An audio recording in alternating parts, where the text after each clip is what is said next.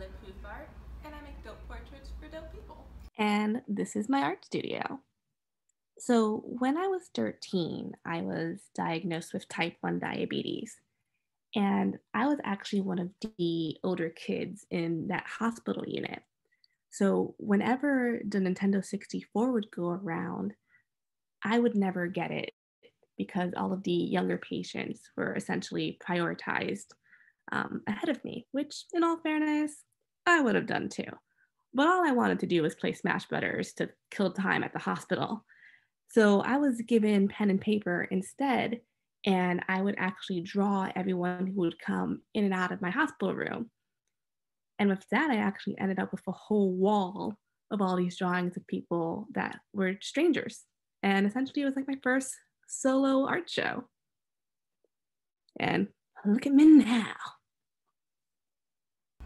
Born and raised in New York City, Queens girl, Elmhurst, New York. Moved around quite a bit.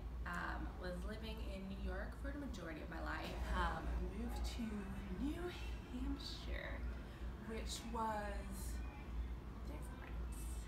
I mean, growing up in New York, you were just surrounded by this bustling diversity. Didn't matter who you were, where you came from.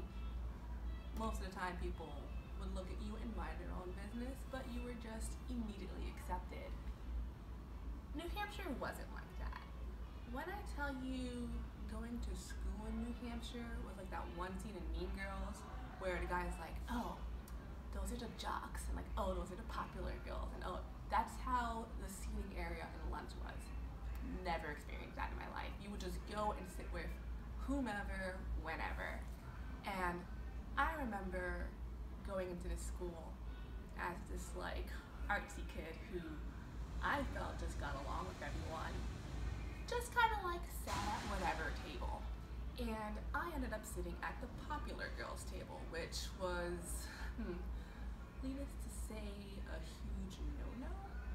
I guess then I was labeled as the new girl. They didn't give me a category to fit in quite yet.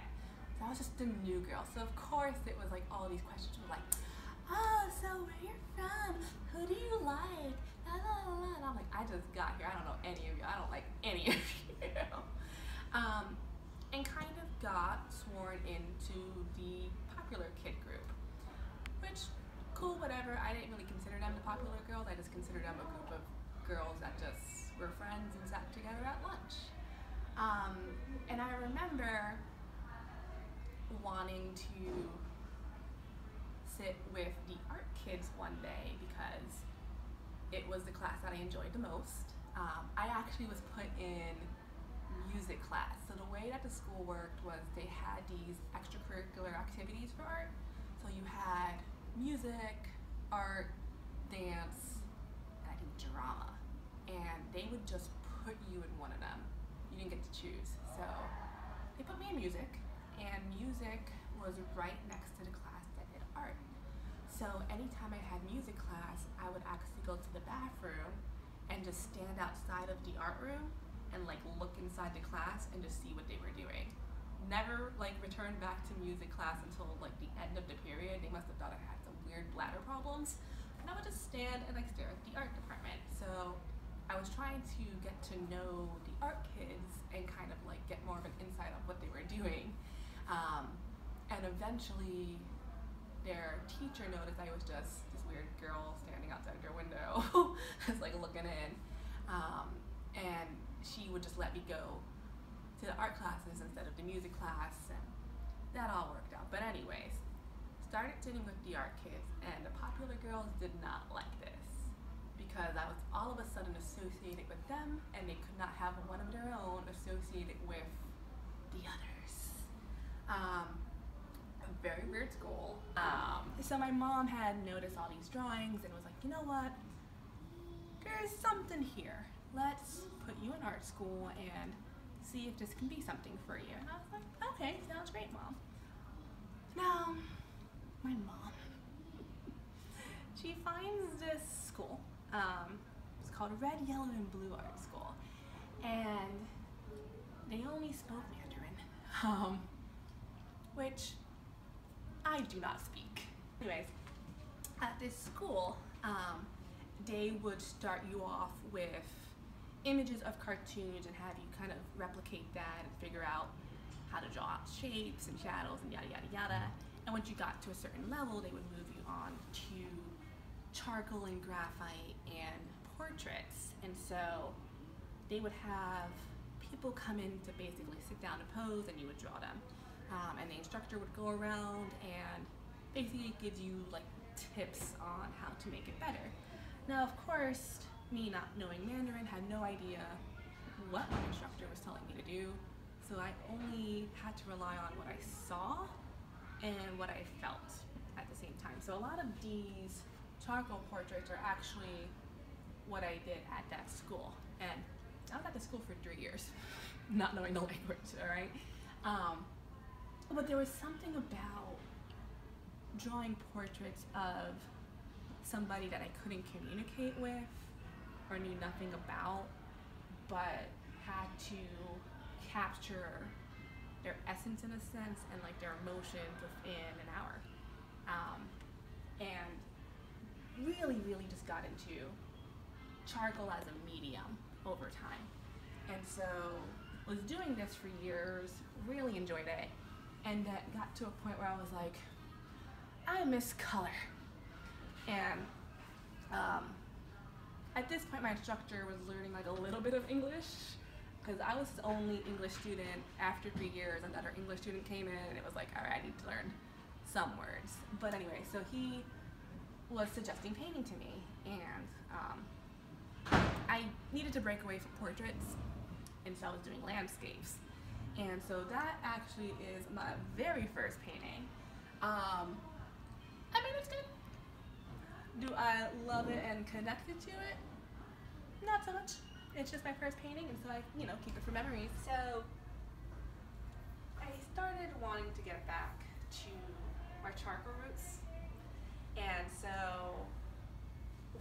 I decided to go about it in a big way, obviously. So this canvas is about 5 feet by 6 feet, and I'm 5'8", so I tower over it like just a little bit. But to be honest with you, it's actually really comfortable, like doing something that's, your body like size. Working small for me, I was always so concentrated on like the littlest of details, right? And that's just me with my technical background. I found out about this dance where there's this thing called numb, which is what the series is called. And it's this potent, spiritual, undefinable energy that starts off in the dancer's stomach, and as the dance progresses, it goes from the ribs up the spine and to the skull. And so each part of the painting that I'm doing is actually the stage of the dance. So he is in the very beginning stages where it's still in the stomach. So once he's done, he'll have like the ribs kind of painted over him. And I'm adding these botanicals to symbolize the numb. So I like to do a contour map of all of the shadows and highlights and midtones of the painting.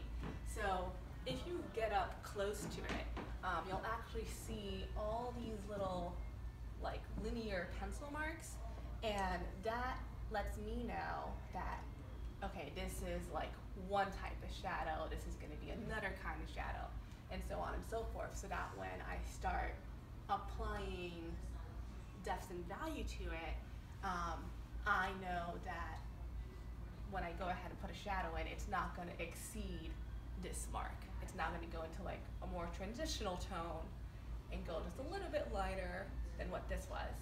And a good way for me to kind of keep track of it is doing all the darkest parts first. So that way I know as I go on, a shadow can't go darker than this particular point. So I know like this is my darkest, that's my darkest, and her little chin right there is dark, and that right here is gonna be all dark.